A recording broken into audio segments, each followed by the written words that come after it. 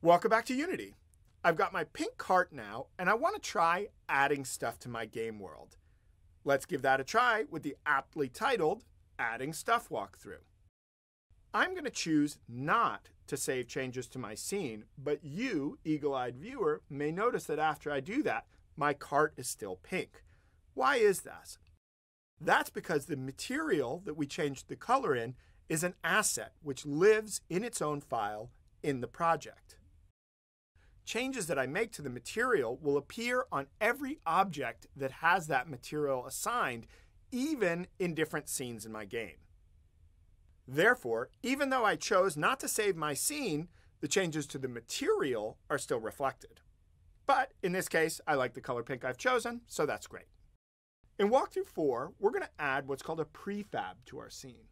A prefab is another type of asset which we can create in Unity.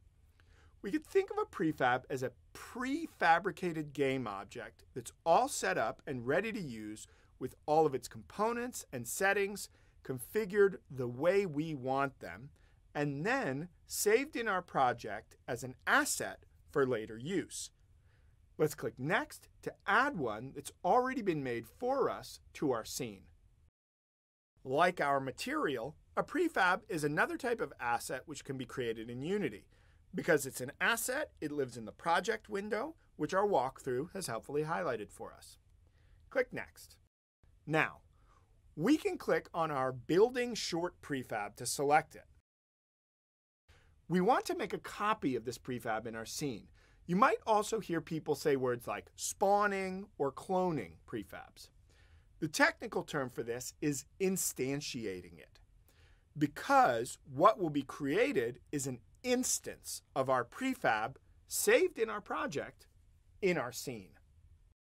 This process is as easy as dragging and dropping our Building Short prefab from the project window into the empty part of our hierarchy window. And there it is. Now, to get a good look at it, let's press F again with our cursor over the scene view to frame selected on our new building. If somehow it got deselected, just click it in the hierarchy to select it again. When we dropped our building in, it appeared at the origin of our world, its center. Maybe that's not where you want it. Let's move it elsewhere using the Move tool. Select it from the toolbar and click Next to continue. One easy way to move objects in 3D space is to use the blue, green, and red arrows which appear in the scene view to isolate movement along a single axis. Green is up and down, the y-axis. Red is side to side, the x-axis. And blue is forward and backward, the z or z-axis. I'm going to drag my building a little bit forward by clicking and dragging the blue arrow to move it so that it becomes visible in the game view. You can see that as I move it, we can see the changes happening both in the scene view and from the player's perspective in the game view at the same time. When you found a nice spot for your new building, click Next.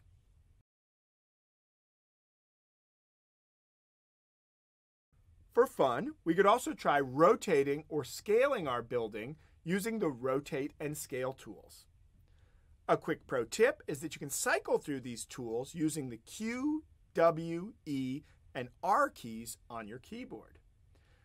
This is just like the Move tool in that we can either rotate freehand or click one of the colored guides to rotate around a single axis. I'm going to rotate my building about 90 degrees around the y-axis by clicking and dragging the green circle of the Rotate tool. I'm not sure, strictly speaking, that the building really needs scaling, but since we're having fun here, I'll switch to the Scale tool and drag the blue handle to scale it along the Z or Z axis.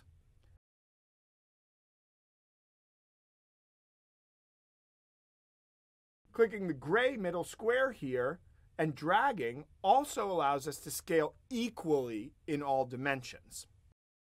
With that done, click Done and run wild, moving, rotating, and scaling to your heart's content.